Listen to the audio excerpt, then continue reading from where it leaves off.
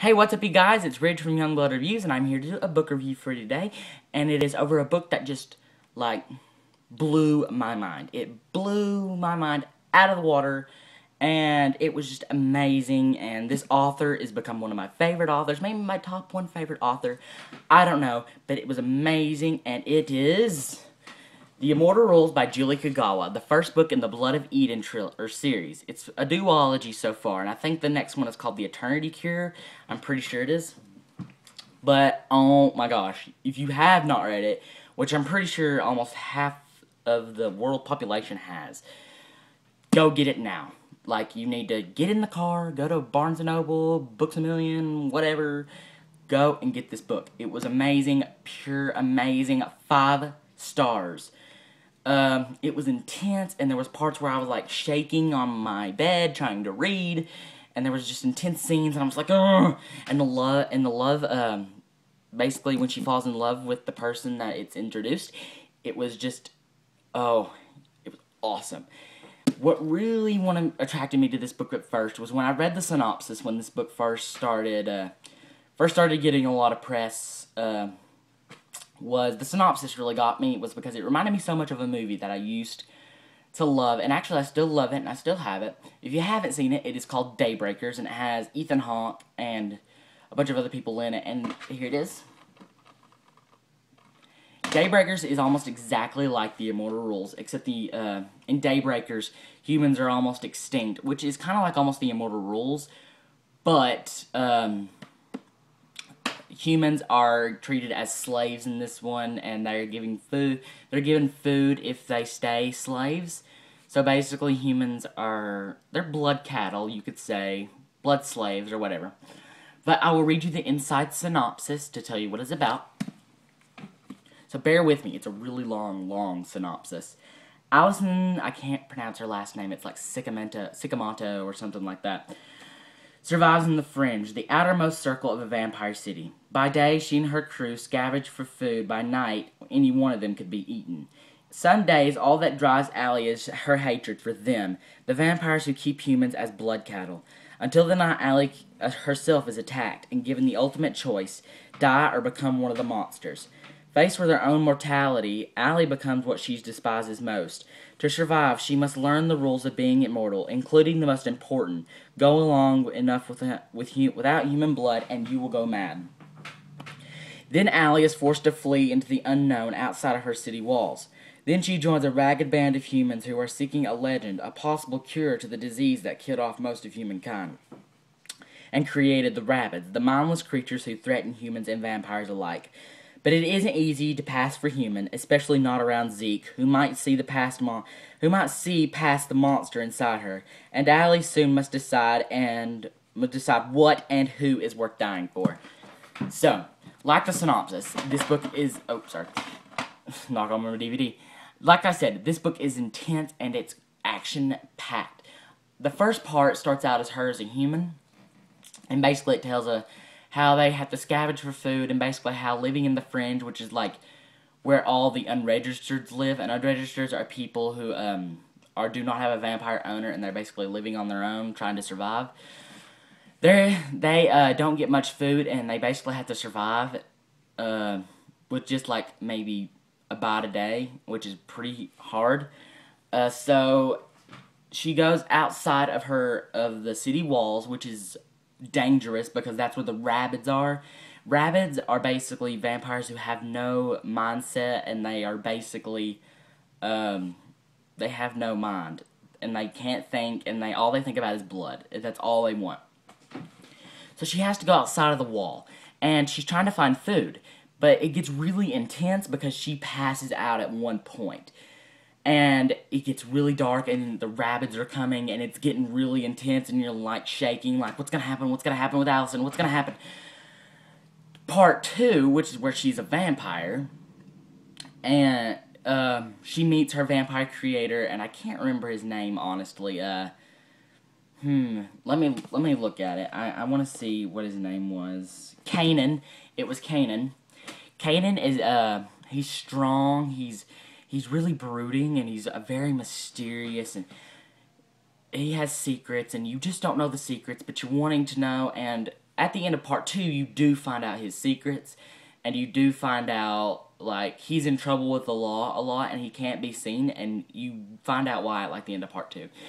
And, it's really intense, and then you meet this other guy who's really, really creepy, and he's a vampire, too. And he hates Kanan, and he almost, like, kills Allison, and it's really intense at that point, too.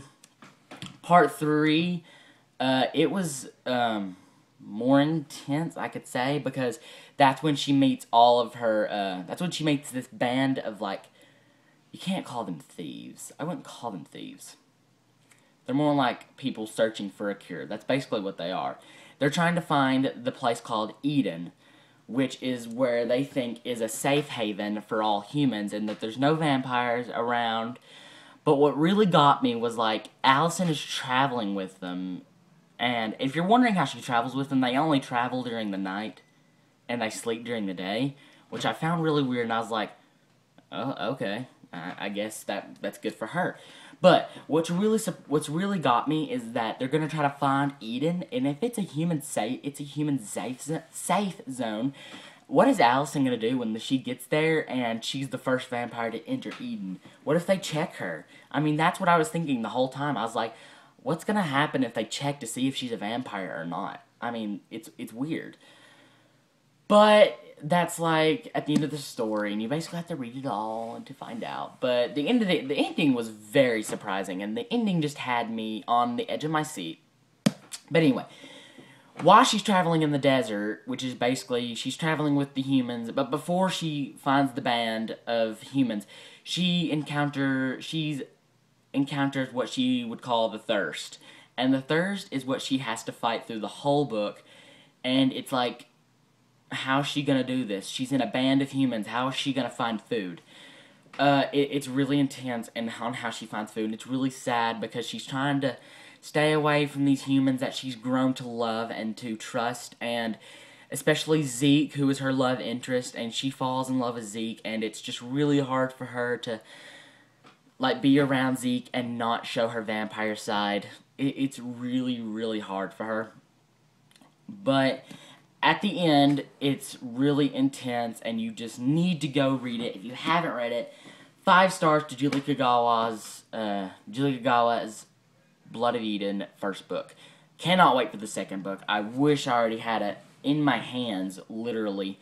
But what was really good is that she went from fairy novels into vampire novels, and the transition was really cool. You did not even notice that she was transitioning from one supernatural creature to the next. So it was really, really awesome. And another thing that was really cool about or really kind of sad about this book is humanity. It's like a bunch of years in the future, so basically they can't remember anything.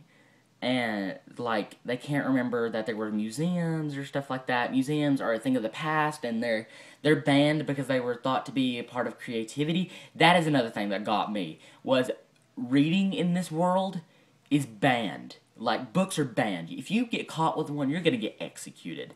And I was like, I couldn't survive in this world. I would die. I need a book to sustain me, at least for a little while. But that would kill me. I'm just saying, and I'm pretty sure a lot of you will agree with me that that would kill you too. But anyway, it was a great book, 5 stars. Go and get it if you don't have it, which I'm pretty sure a lot of people already do. Go get it if you don't have it. I loved it, I loved it, I loved it, loved it, loved it.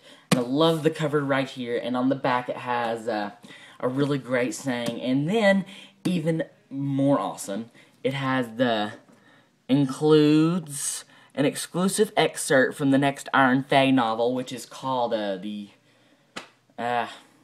remember. Anyway, it's gonna be good. I'm gonna look at that up. That's killing me.